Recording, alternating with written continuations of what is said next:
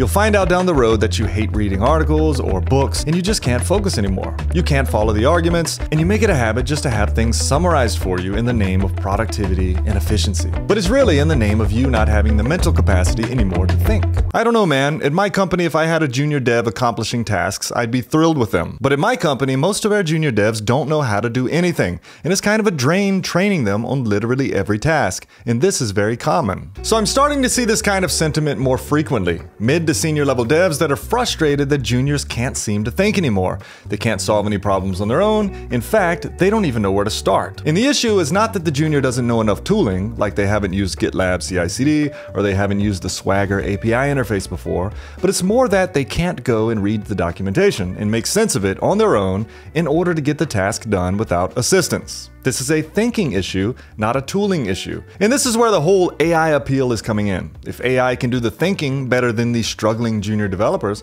then why even bother with juniors? But I think these two factors, the junior and AI, are themselves equal culprits here. Now, the cell phone really became a powerhouse around 2007 to 2010 when the iPhone and Androids started competing. This gave us powerful computers that we literally slide into our pockets and pull out anytime we needed them. And with the rise of social media, we needed them more often than we thought. The cell phone and social media, they're great innovations of the 21st century, and I'm thankful for them, but we all have to note the very negative effects that they brought. We don't talk anymore.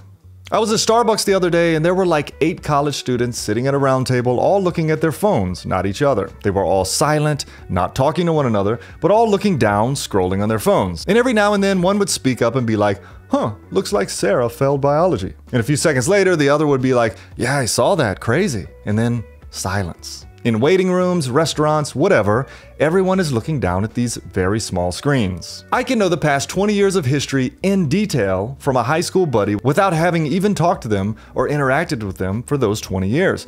I just have to follow them on Facebook or whatever platform and stalk them regularly in my own little silent world. And short form video has killed our attention spans completely. I was just talking to a friend the other day about how hard it is to sit and read a book now when there's noise in the background. I struggle with it, and turns out he struggles with it as well. And I fully attribute it to the years of managing my cell phone with all of its alerts and shortcuts and unsocialability.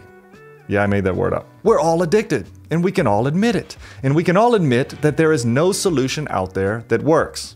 All the apps and band-aids that have been created to help us beat this addiction are all just nonsense. So there are these great innovations that have come about and that have redefined society that also have produced negative outcomes to society as a whole. And AI will be no different. And I think we're at a point now where we can look back and see the good and the bad of cell phones and social media, and perhaps try not to make the same mistake with AI usage. The masses will, but perhaps we can be a bit more proactive this time to not follow society into the next great experiment. Now with AI, there's this rush to produce smarter and smarter models. O1 is announced, and then 5 minutes later, O3 is announced, and now they're calling it AGI, which is really weird. But it can reach these benchmarks that no AI has ever reached.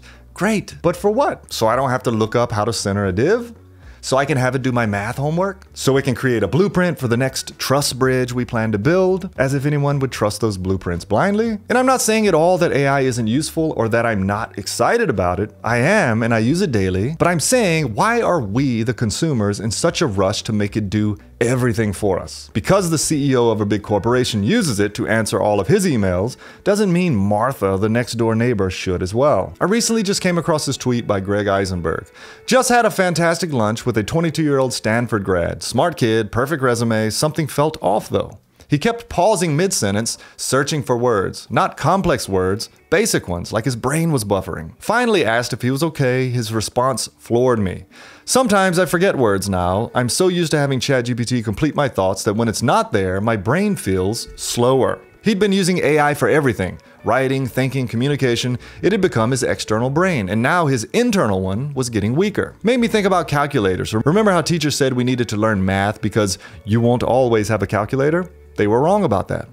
But maybe they were right about something deeper. We're running the first large-scale experiment on human cognition. What happens when an entire generation outsources their thinking? Don't get me wrong, I'm beyond excited about what AI and AI agents can do for people in the same way that I was excited in 2009 when the App Store was launched. But thinking out loud, you gotta think this guy I met with isn't the only one that's going to be completely dependent on AI. And this is the problem resurfacing all over again. What happens when an entire generation outsources their thinking? And this will be the problem with junior devs or new devs, and the reason AI will be a much better substitute than you. Hey AI, sort this list and turn it into a map with the index as the keys. Boom, done. Hey junior dev, sort this list and turn it into a map with the index as the keys.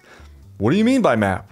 Like key values? Do we start at 0? Do you want to start at 1? It would just be easier for AI to do it. Who needs the junior? I see the appeal there. So if we just fall into place here, let OpenAI force us to consume AI daily, we'll probably end up being the victim once again in this next great innovation. But if you push back on what's being crammed down your throat a bit, you may just stand out as a very thoughtful person in a few years. So how can you avoid it while still reaping the benefits of AI? How can you be a junior dev who can still think well in the age of AI? How can you protect your thinking from being outsourced? Well, before we get to these, I have to pause for a word from today's sponsor, Brilliant, an app that can really help you learn foundational concepts in as little as 15 minutes a day. Brilliant.org is a great way to learn math, logic, and computer science interactively. Brilliant's fun, it's practical, it has thousands of lessons from computer science and programming, algorithms, Python, data, logic, and other tools to help you level up your skills. And it's built for busy people like me and you. Like I said, you can master big concepts in as little as 15 minutes a day, and it's a much better use of your time than mindless scrolling. Maybe you want to dive deeper into large language models, neural networks, big data, or just learning the basics of Python, building programs on day one with their built-in drag-and-drop editor. Today, I started a new section on probability and ways that probabilities change when new information is introduced. Brilliant helps build your critical thinking skills through problem solving, not memorizing. So while you're building real knowledge on specific topics, you'll also, in the process, become a better thinker overall. To try everything Brilliant has to offer for free for a full 30 days, visit brilliant.org/TravisMedia or click the link in the description. You'll also get 20% off an annual premium subscription. Now back to the video. So back to our question, how can you be a person who thinks well in the age of AI? How can you protect your thinking from being outsourced? First, read and write daily. So Dan Coe recently wrote this: fill your brain in the afternoons with books, learning, and socialization. Empty your brain before bed with journaling, planning, and meditation. Use your brain in the morning with creation, output, and focus. You've heard the saying, garbage in, garbage out. It's true. TV, a lot of social media, mainstream media, most of it's garbage. However, choosing to read books regularly, good books from great people of the past, is a good thing. Fill your brain with good books, or long articles, or helpful courses.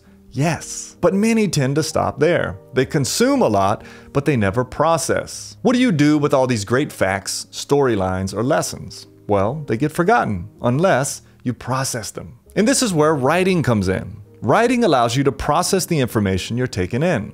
It enables you to form thoughts and opinions and retain information. It's altogether good for you. But Travis, AI can write better than all college English majors.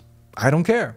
It's not real. We don't write just to produce junk for people to read or some AI nonsense for people to learn from.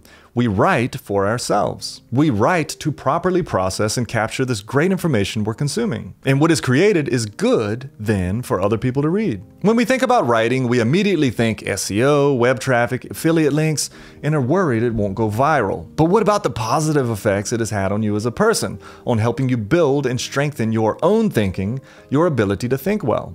That's more important. Go and read an opinionated article by DHH and see how he can think through current events through the lens of a seasoned programmer, and then go and read some AI-generated blog and tell me which one is a complete waste of characters. So the first thing I would say is you need to make sure you're still developing your thinking and processing, and you do this by reading great books regularly or listening to great books regularly and then processing it all through writing. And who cares if no one reads it? Who cares if it doesn't go viral? It's largely for you. It allows you to jump into the conversations of the day. And it's for you to be proactive against an age where AI seeks to dumb you down. Second, you need to create well-defined categories for AI. So there are times to use AI and there are times not to use AI, and it's critical to know the difference because otherwise there will never be a time not to use it. In your business, your job, your programming, use it to speed up your workflow. Conversions, templating, finding bugs, all of this is fine. Another use case is for facts. Like, why do leaves die in the winter, but the tree stays alive and firm? Well, ask AI.